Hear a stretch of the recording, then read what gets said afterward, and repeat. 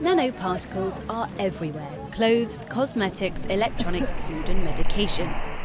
50,000 times finer than a strand of hair, they measure roughly a billionth of a meter.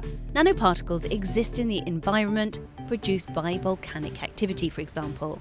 They can be the result of pollutants like smog, called ultrafine particles, but in general they're synthetic, made either by splitting from a source material or an agglomeration of atoms.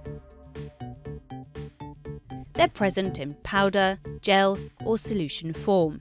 The size of a nanoparticle gives it unprecedented physiochemical properties, such as resistance or transparency. Inactive on a microscopic scale, the same molecule on a nanoscale becomes very efficient.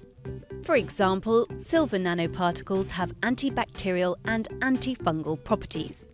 In oncology, nanoparticles are used as a vehicle to deliver an active ingredient straight to the heart of a diseased cell, which avoids having to treat healthy cells. But the toxicity of nanoparticles absorbed, for example by brushing our teeth, is still little understood. They can pass through the intestinal wall straight to the heart, liver or lungs.